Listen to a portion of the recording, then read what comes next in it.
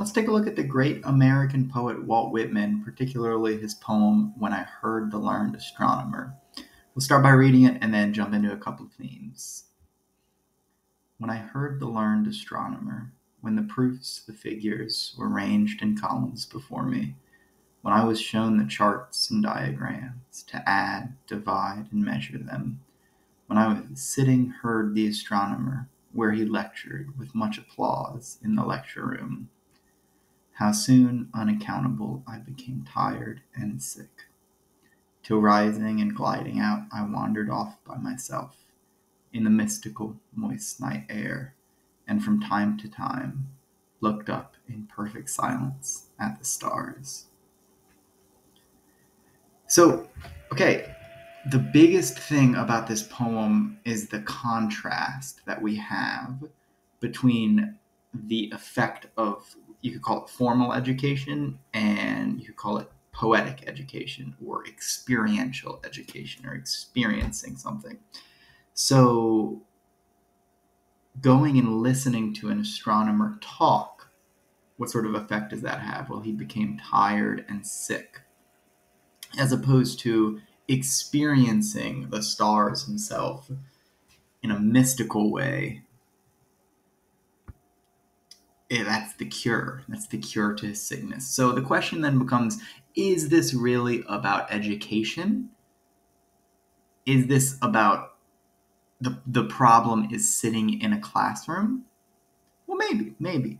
But another way that you could potentially think about it is that this is about trying to reduce the unknowable to the knowable. So, like, it's interesting. We're not talking about geometry here. We're not talking about engineering. We're talking about astronomy. Stars are fundamentally unknowable in that they are millions and millions of miles off. And in some ways, we can only encounter them with our mind. We can only encounter them mystically.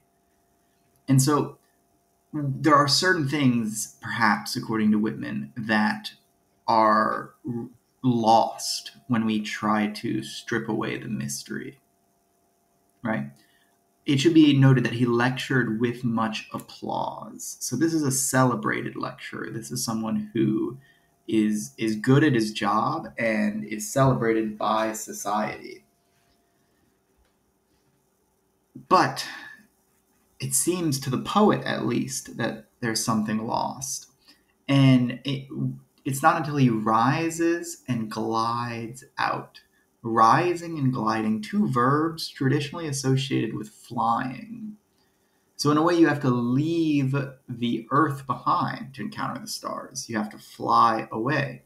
And there's something about choosing to rise and glide away from the mathematical understanding, the technical understanding, the textbook understanding, in order to encounter real beauty. So I don't think that this is necessarily about tearing down classical education or tearing down traditional education, tearing down proofs and figures, you could say. But it is something to say that if you only understand from a textbook, that may be limited. And there may be some level of experience necessary for understanding, for proper understanding. If you want to look up in perfect silence, you have to stop talking.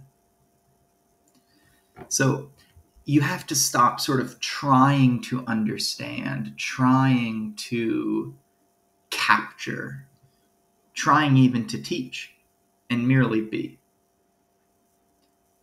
Perhaps that's why he's by himself, as opposed to in a lecture hall with hundreds of other people. And you would presume that the learned astronomer has even already done that he went off by himself to look at the stars, and now he's presenting his findings.